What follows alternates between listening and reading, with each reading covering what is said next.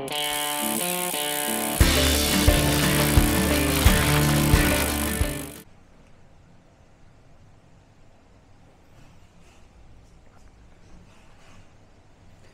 y'all, it's Bart with Bicycle Rider YouTube, and I am stoked to be bringing you a video on the 2023 MARIN Rift Zone 2.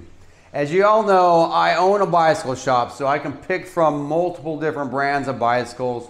Price is not really a big deal. When you own a bicycle shop, all the manufacturers want you on their bicycle, especially if you're one of those guys that rides bicycles, and I do. Well, for the last 3 generations of Rift Zone, I've been on a Rift Zone 2 for many years, and I do a lot of riding. So it's nice to believe in the products you sell in, and it's nice to be able to sell products to your friends and customers that you see every weekend, and they give you positive reviews on the stuff that they're buying from you instead of complaints. I only have limited time to go ride my bike. And I don't want to sell things that go out there and give customers problem, which in turn makes me turn wrenches out on the trail. So I have sold a lot of the Rift Zones to my friends and customers right here around my bike shop. We're in Biloxi Bicycle Works right now here in Biloxi, Mississippi. I also have a company called govvelo.com. So we sell MARIN Rift Zones to people all over the country. They end up coming here to ride with us, and I have positive feedback. There's a reason that MARIN has a hashtag made for fun, because that's what people are doing on this bike. They're having a lot of fun, and they have for 3 generations now.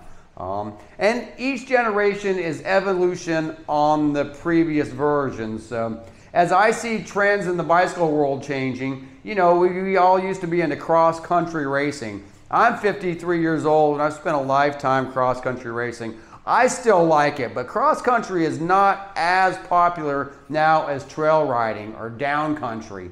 The trend has been to be a little bit more fun involved rather than just pushing cardio all the time. And I have seemed to fall into that trend. Sometimes I'm kind of relinquished the racing pedigree to pick up trail biking, and I still fight against that because I like to ride fast. Down here in the South, we like to ride fast anyway, so having a fast 29er capable dual suspension mountain bike at an affordable price is a hard thing to accomplish, but MARIN has seemed to knock it out of the park, and this year's 2023 is no exception. Price on this bike is about $2,400. Yeah, $23.99. So you get a lot of bike for the money. You've got a really decent component spec. I'm going to touch on some of the highlights, but I'm not going to go through every spec. What I want to do is tell you about how this bike rides, and I do ride this bike. It seems that I do a lot of group rides owning a bicycle shop, and the group rides I do have to incorporate multiple levels of cyclists. So a lot of times we get the fast guys out earlier in the morning, and we do destroyer ride or a faster paced, steady rolling ride. It's nice that I can bring one bike rather than 2. I do have a race bike that I hardly ride anymore because at 53 years old, that bike just beats me up. It's a short travel specialized carbon fiber epic, and it is fast. It does that A to B really quick, but I'm not having a whole lot of fun doing it unless I'm lining up with a bunch of guys that have that same goal. But most of the time when you're out with your group ride, your mountain bike group ride, you're out there having fun. Of course, every ride turns into a race sometimes. So it's nice on that earlier part of the day to be able to have a bike that is fast and twitchy and playful in the trails. We don't have a whole lot of machine trails out here in my area, at least locally. So a lot of it is old school mountain bike trails with a lot of trees, a lot of twists, a lot of turns. In the summertime, it's nice to have that shade out there. But you do need a bike that is agile and quick. And this generation, even though they've slackened the seat tube a bit, they've made it just a little bit longer. They've made the front end come up just a little bit on the frame. It still has a 65.5 degree, head tube angle, which for a cross-country racer is a bit slack. but it all comes together really, really good. And when I do get to travel and go to some more groomed trails or some trails with some bigger features and stuff, it is so nice having a capable bike that tracks really well, that is still fast. You know, when I talk about the suspension really quick, they have upgraded the suspension this year. You got the Marzuki Z2 that used to come on the previous generation's number 3. It's a 1, 2, and 3. This is the middle tier. 3 would be the highest. And this is the suspension that came on that bike. Now it comes on the 2.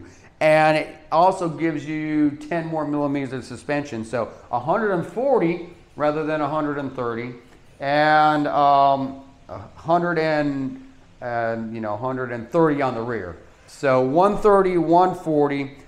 Mix it up with a Marzuki Z2. And then on the back, you get a RockShox Deluxe. So the RockShox Deluxe is just one of those performers.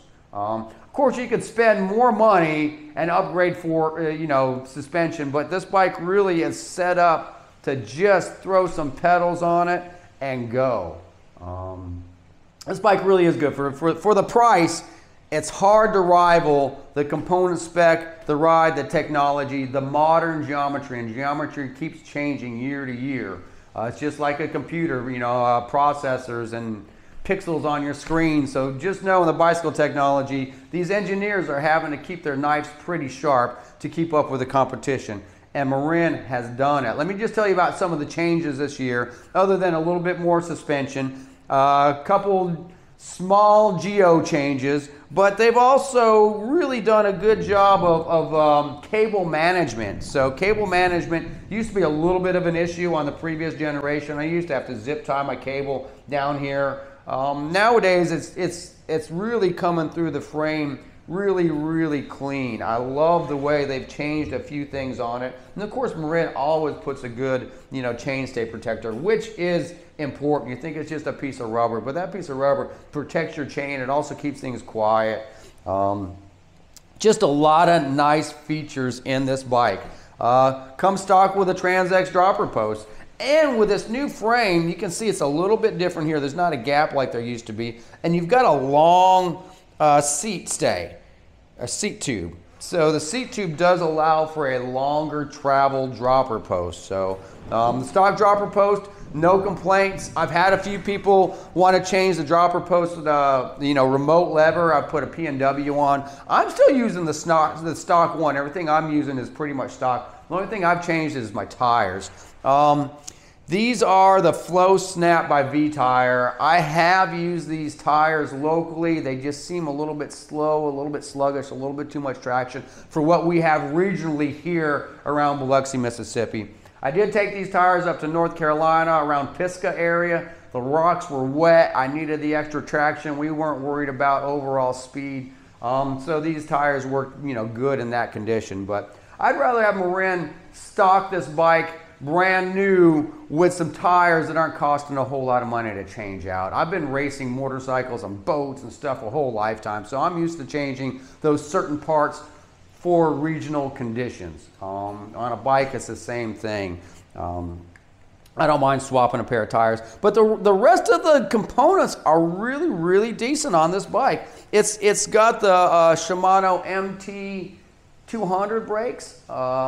It's a 2-piston hydraulic brake that just works really, really good. They do have resin pads, and it's got a resin-only disc, 180 disc front and rear. I like resin pads, so none of that bugs me. That's what comes stock on this bike, and they work fantastic. My last 2 generations of brake, this style brake worked great from day one till when I retired those bikes and sold them to friends and customers.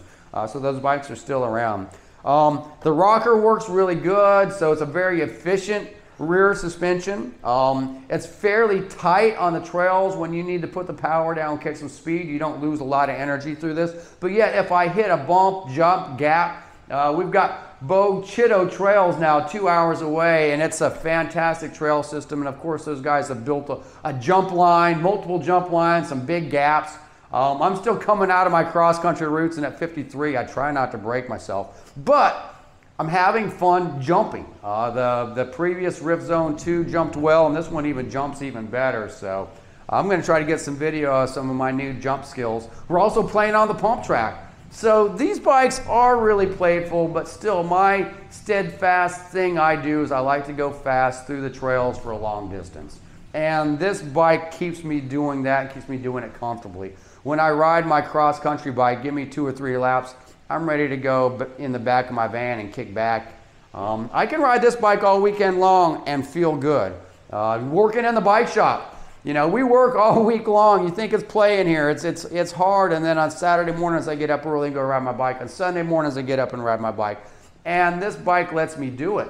I work on everybody else's bikes during the week, so I usually take my bike when I'm done and I hang it in the shop and I tell myself, hey, look, I'm going to check things over during the week, and I'm always working on someone else's bike. My bike gets put up wet and ridden again, and it has been super, super solid. So when I say that the specs on this bike are solid, I know the Dior 12 speed. It's a little bit heavy. Speaking of weight, this bike's like 33 pounds. So it's not lightweight compared to a cross-country race bike, but for any of these modern geometry, full suspension bikes, 30 plus pounds is fairly normal. I'm a 150-pound guy, so you know, I spent a lot of money making my bikes lightweight over the years. Nowadays I'm riding stock bikes. This bike does not ride like a 33-pound bike, but it's solid, you know, so that's probably why I don't have to fix a lot of things all the time. On my lightweight 21-pound full suspension bike, seems like I'm always breaking something, but that's what racing is. Racing is lightweight stuff that you're pushing to the edge. This bike, I ride hard and it just performs. It just performs. Another thing they did this year was they put the UDH, so it's a SRAM universal derailleur hanger. So that's a great additive you get with this bike too. So like I said, they're keeping things modern. It's got 12 speed by 1 speed. I've never had a problem with the Comet cranks on them. Like I said, this bike is really sweet right out of the box. A little bit lower standover height on this model, so they have changed the frame a little bit. The little bit lower standover height, and like I said, it's just a little bit longer. So I wanted to compare the 22 with the 23 because the 22 just rips through the trails really good, and I didn't want to step into something that was going to be sluggish.